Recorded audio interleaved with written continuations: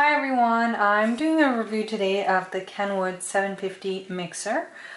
This is the second newest model of the Kenwood mixers, I just want to tell you guys a little bit about the different parts that it comes with. So this is the K mixer, this is the dough hook, and what I have set up in here is the whisk. So those are pretty well known parts and they are for different things. Like this one is for making your meringues, your egg mixtures, cheesecakes, etc. And then the K mixer is for your cake batters and so on. And of course dough hook is for the dough hook. So let's start right here at the bottom. This is your switch to lift the head of it, and you'll notice that unlike some of the other brands out there like the KitchenAids, there's actually some type of hydraulic situation in here so that you don't really have to exert any energy. Just push this and it pops up itself. So that's really great, especially if you don't want to get too much of the machine dirty when you've got dough on your hands, etc. The other thing that it comes with, of course, is the guard, and this one's really great. I noticed I had a KitchenAid mixer and it had a guard, but it didn't have this flap on top, and so I've noticed this one comes with a flap, and I've really relied on this because especially when you're making your icings and you're pouring your icing sugar in while you're mixing, it doesn't come all the way up into your face, so that's really nice. This also comes with a spatula. They also threw in an extra mixer. And I actually had to look this up because it's not one of the usual types of mixers. So this is actually, it's called, I think, an all-purpose, what's it called? Like a flexi mixer, sorry. And it's like basically it's a whisk. And you know how when you're mixing things, you have to turn it off once in a while and grab everything from the side using your whisk. This actually eliminates that. So you use this as your mixer, or you can use your whisk to whisk everything up, and in the last few stages pop this in instead, and it makes sure you've got everything scraped off the edges. So, and I should mention, this was actually not even included in the box. Like, it didn't say it was included, so it was a nice surprise to once I opened the box and found it, and I actually looked it up and just to see how much they Amazon would charge for it, and on the US site it was like $50, so that's a really sweet deal and a really nice surprise that Kenwood throws in there.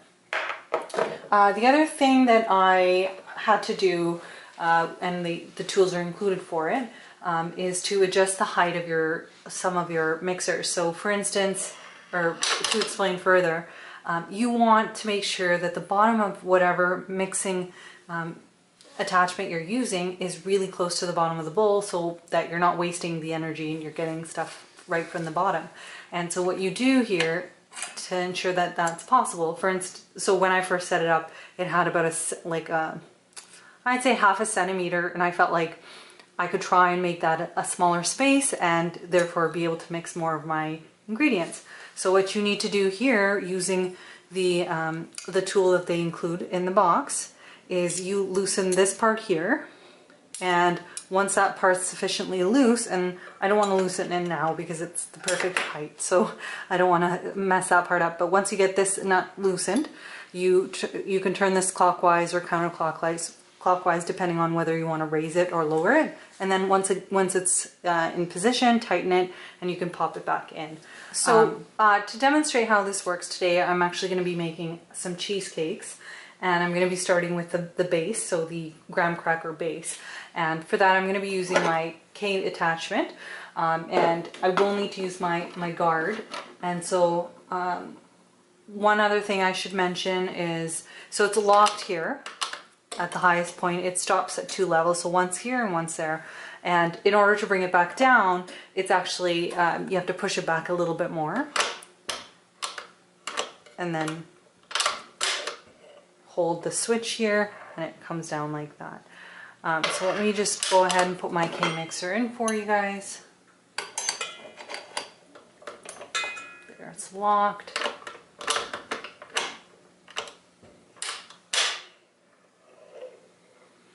And just a little bit of information about the speeds here. So it starts at the slowest speed here, and it's going to get quite loud. That's another thing I noticed. It is noisy, and obviously that's attributable to how much power this machine has. So just so you guys get an idea of how noisy it is, I'm going to turn it on and go through all the power levels for you. So this is the first level here, and you probably can still hear me. And it's a really nice slow speed to get things going. Of course, that helps when you start with the slow one, and that helps you know, mix your ingredients enough so that it doesn't splash at you when you speed it up. So go.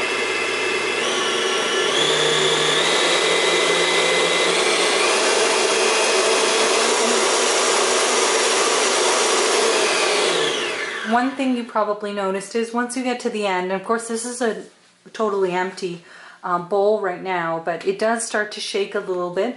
And one thing that I do like is that it does have some rubber soles at the bottom here. There's 4, and that helps keep it in place. I know some other mixers, like some of the older KitchenAids, not the new ones, but some of the older ones, there was a problem because once you had a dough going in there, sometimes it would start to creep on your counter. And so I'm hopeful it doesn't happen with Kenwood, but I haven't used it for any really strong doughs yet.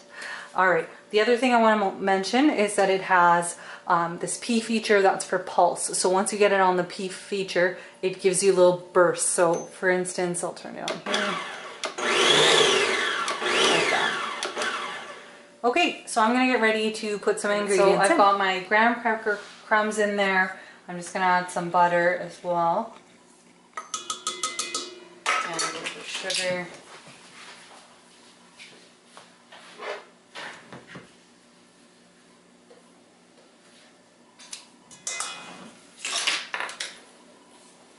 Okay, and I'm pushing it down now to lock in place. You hear that click, it's good to go. So I'm going to start with my K mixer in there and turn it on to the lowest setting here. And it's hitting nearly the bottom of the bowl, and you can tell that because you start to see some of the bowl visible. I'm going to go ahead and speed it up.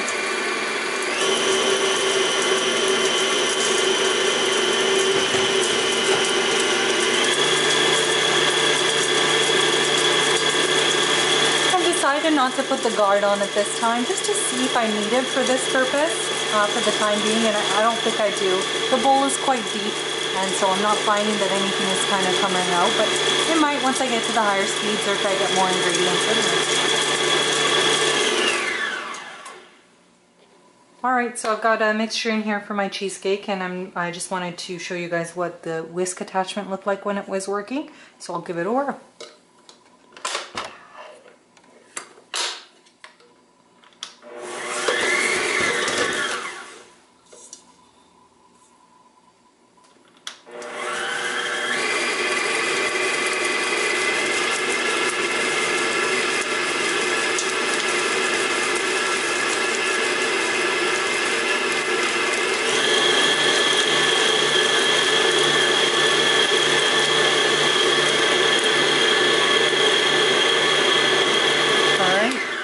My cheesecake mixture is going on its way, so I'll let you guys go there. Thanks for watching. I hope you liked the review, and if you found it helpful, give me an upvote.